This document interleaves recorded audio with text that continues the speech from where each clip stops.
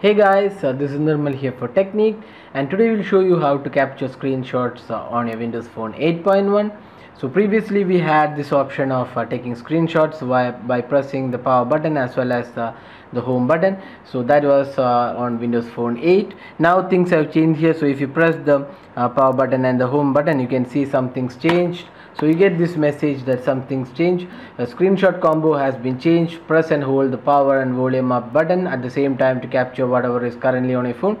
So this is very similar to what we have on Android. So you need to press the volume up button. So this is the volume up button and the power button.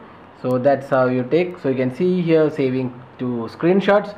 So that's how you take a screenshot on the Windows Phone 8.1. So it's pretty simple. Instead of using the home button as well as power button, just press and hold the power button as well as the volume up button.